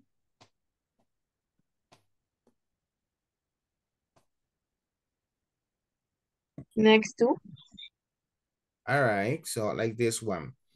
And well, excellent. So this is like the whole vocabulary that I wanted to share with you here tonight.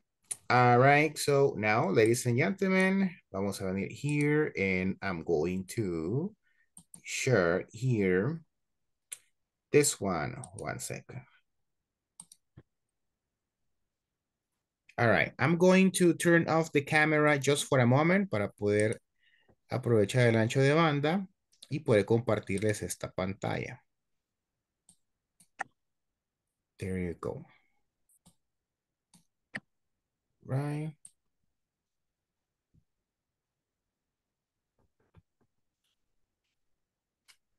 One second. It's loading.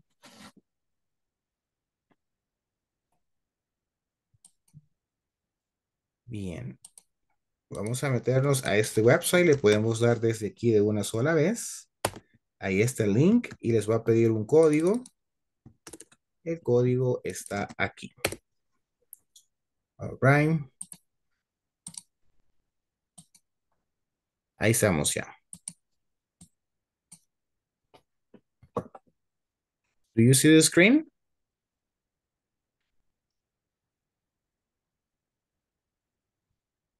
Yes. Excelente. Vamos a ver quién entró ya. Ana Elizabeth. Excelente, Ana Elizabeth. ¿Quién es el 364552? Right, so. Creo que ese soy yo. Oh my God. Is that you, Mr. Party? Yes, Mr. Pardo. Right, good. So let's see. It's Sonia, Mauricio, Anna, William, and everybody else who actually can join it, all right? Quickly. Excellent. Vamos. Come on. Me falta, no veo aquí a Carlita, María, ujú, Irma. Ujú,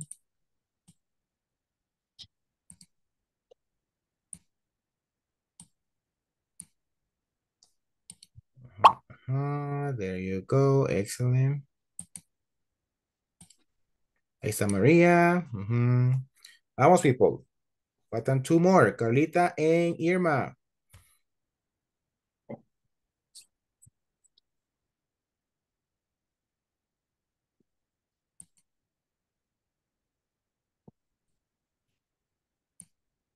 Yes, yes, yes. Hello?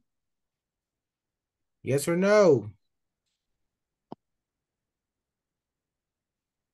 Este, Carlita, Irma, what happened? Oh, it's the Erling too? One more, and then we start. Good evening.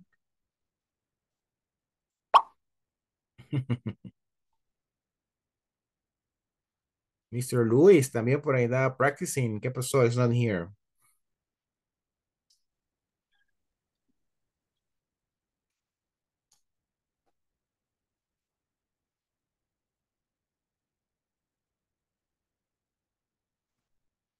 Okay, so we are going to start right now here, people. All right. What's up?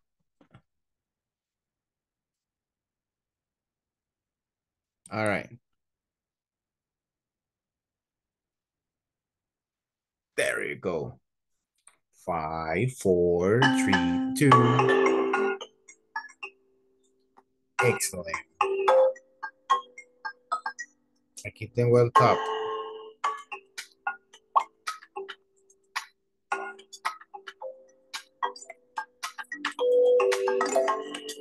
Excellent. no, no puedo. El What's up? kiosco. Ah, ya. Creo que ya entendí. All right.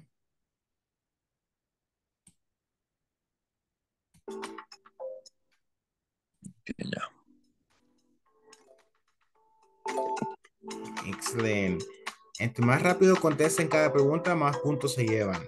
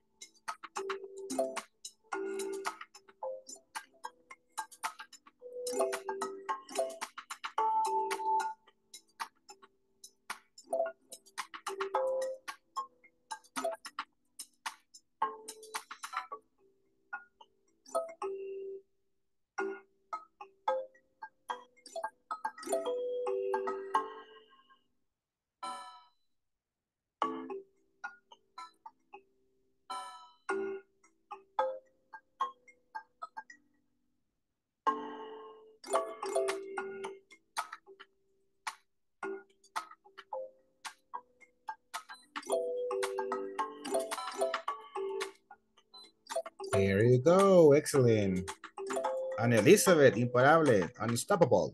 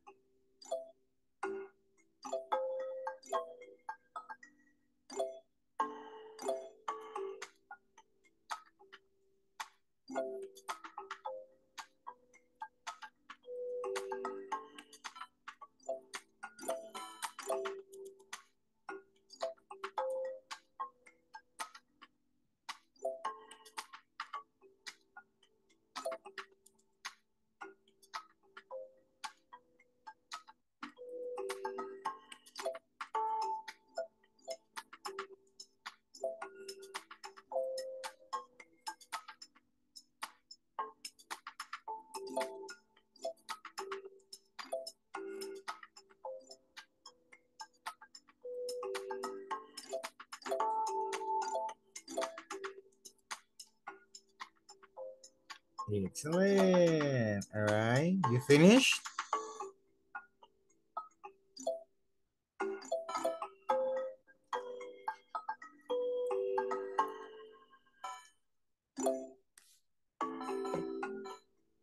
Okay, look at Sonia in the first place now.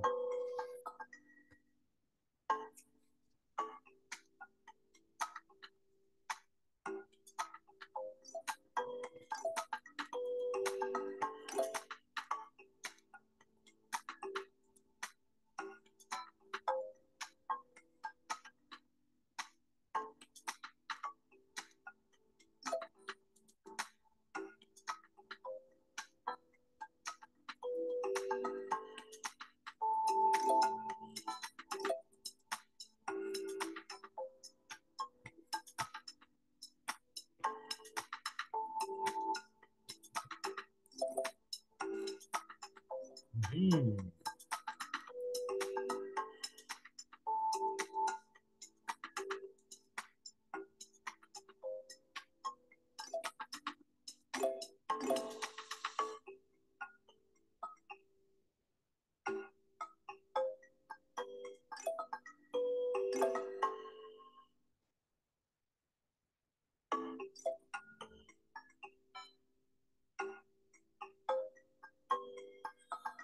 There you go. Excellent, excellent.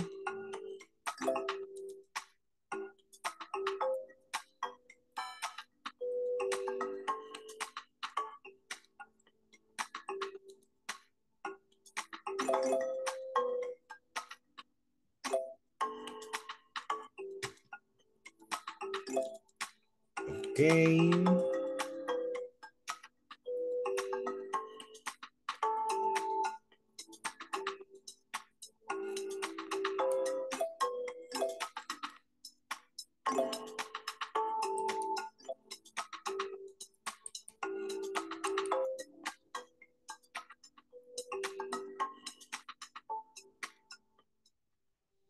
Oh, time's up.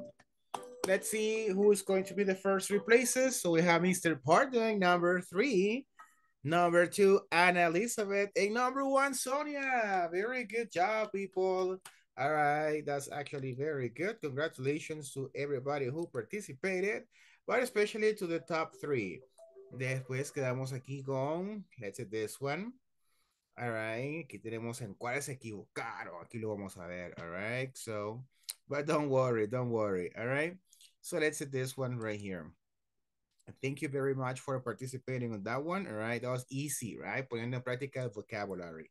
Hello again. All right, so do you have any question about the words, the vocabulary from the test?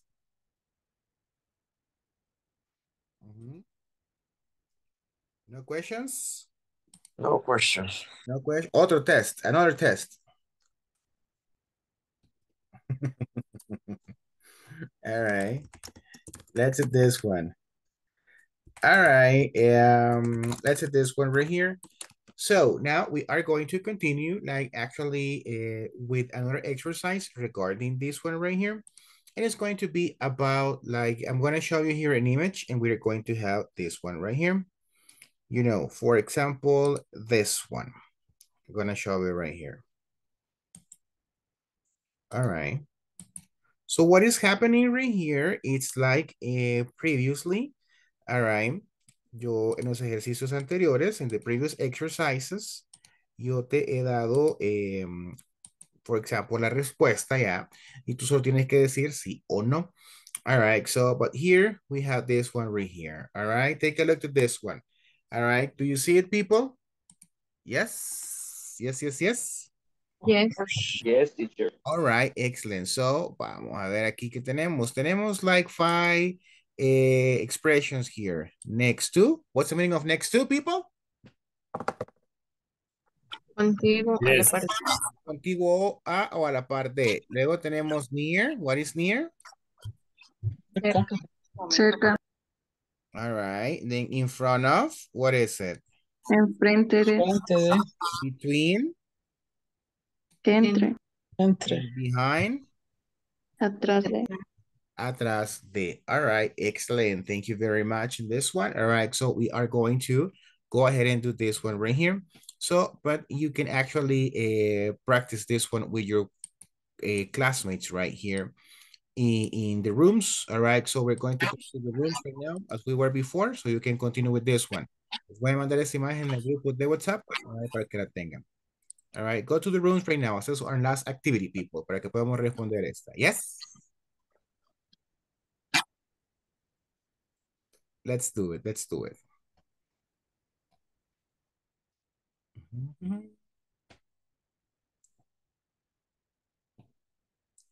Let's go to the rooms. Please, please, please, please. All right. So we have Maria, Elizabeth. Sonia.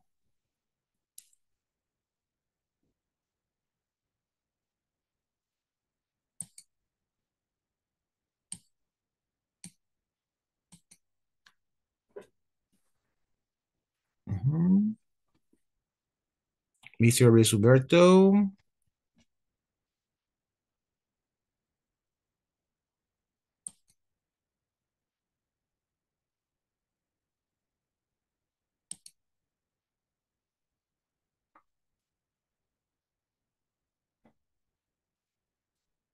Okay.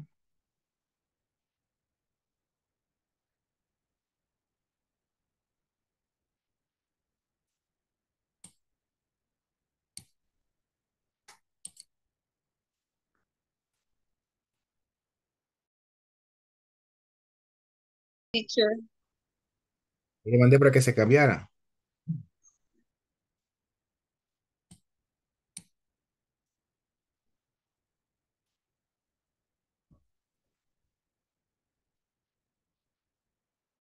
The tone is Hello, guys. hello, teacher. Tell me, Elizabeth, how can I help you? Es que no veíamos que enviara la imagen, pero ya la envió. Gracias. Ratos. All right, so no problem. In No front problem. of sería. Sí.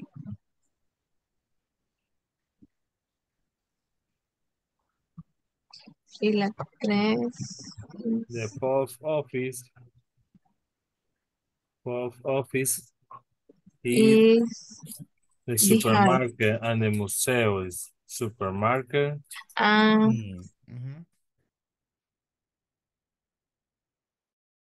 Cross. Ahí tengo una esquinita, está. La imagen, ahí les falta una, chicos. La Sí, imagen como que la mandé en el grupo. Ah, ok, ahorita reviso. Te reviso. Ah, sí, acá.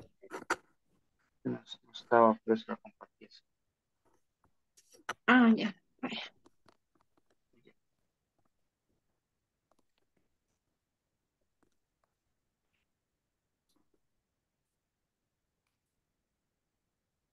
Ok.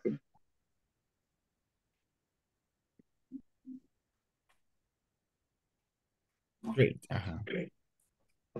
Number 1, you eat next to the supermarket. Yes.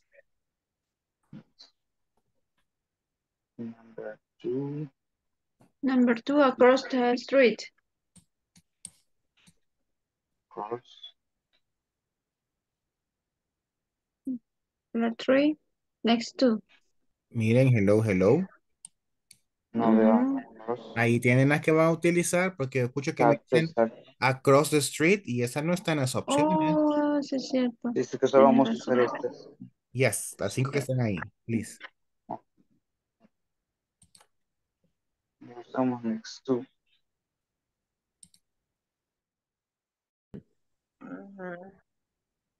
Number 5, the hospital is behind the supermarket. Sí. Sí, creo que sí. Behind. That's all. Excellent. Thank you very much. All right, so we're going to finish with this one. Let's go to the main session, please.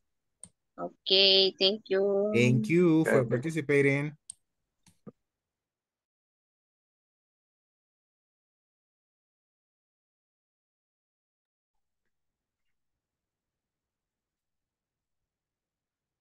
Hello, everybody. Easy, right? A piece of cake. Yes, it's a piece of cake. I know. That was just for like, you know, for practicing basically. All right. So let's see here. There you go. So, okay. Now I need some volunteers, all right, that help me to read the complete sentence, including the answer, all right? So what is going to be my first volunteer? Hello, teacher. All right, excellent. So let's see. The museum is next to the supermarket. The museum is next to the supermarket. All right. So is that right, people? Hello? Yes, it's correct. All right. Next to the supermarket. All right. Excellent. Yay. All right. What about the next one? The town hall is in front the hotel. In front of the hotel. That is correct. Thank you. Mr. Pardo, please sentence number 3.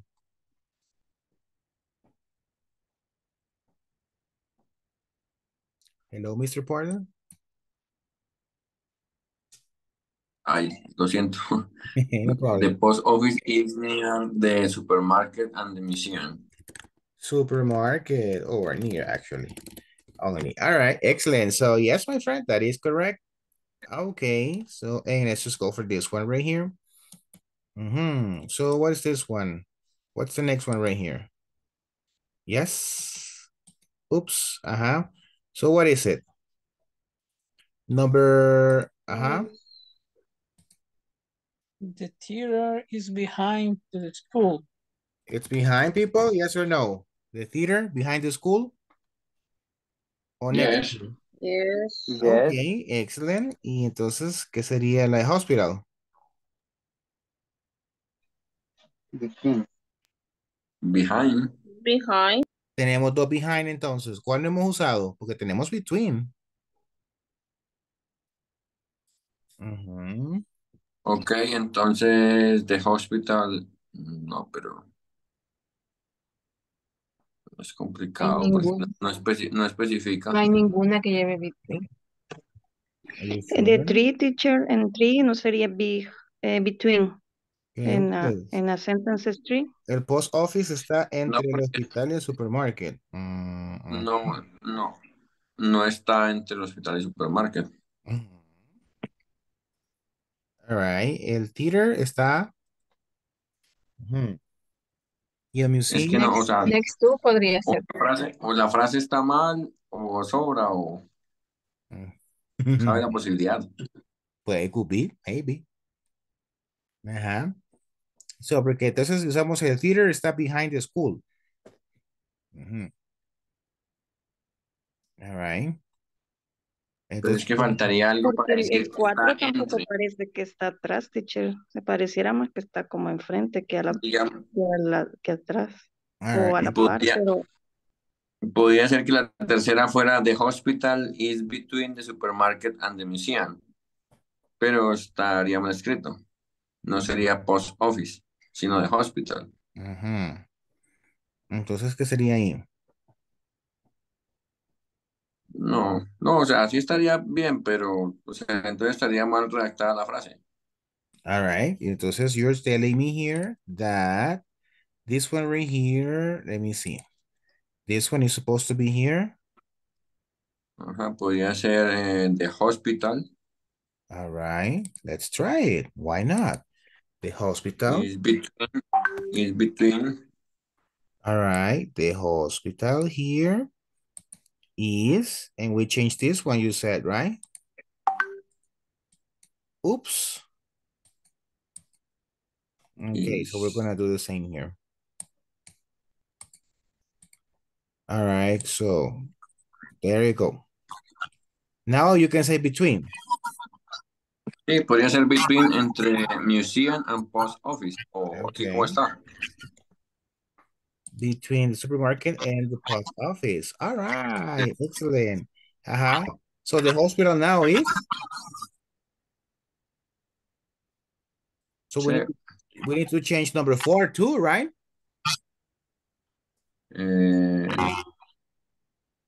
The theater is the school? She is behind. It's behind, all right. And the hospital is near the supermarket. It's near, yes. There you go, exactly. Oops, sorry. All right. I'm gonna put it here. And then I'm gonna move it where it's supposed to be, which is here. All right, excellent. Thank you. So we're going here for the last one. All right. Excellent. Thank you very much, my friends. And now tell me, it says right here that we got it, people. Thank you very much. You did a wonderful job. Do you have any question? No questions? No. All right. If that's the case, please, solo un pequeño reminder, ladies and gentlemen. All right. So I want you to please keep in mind that por favor, pónganse el día con las tareas. Hay personas que me deben tareas de semanas anteriores. All right. So, entonces, remember que after the class, you're supposed to be doing the homework, right? Para que no tengan ningún problema con su total. Remember, solo nos faltan 2 more classes and then that will be all right? Así que I invite you to complete all the assignments you have. And well, that will be all from my side. I just wish you to have a wonderful night and I will see you tomorrow, people. Have a good night. Good night. Bye. Good night. Good evening, teacher. Nice Have a great dream, night. everybody. Sweet dreams. All right. Good So thank you. Yay. Thank you. Bye-bye. Good night, teacher. Hi. Have a good night.